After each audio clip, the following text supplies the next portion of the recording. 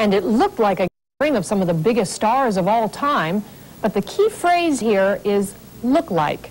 The legendary superstars were indeed just lookalikes.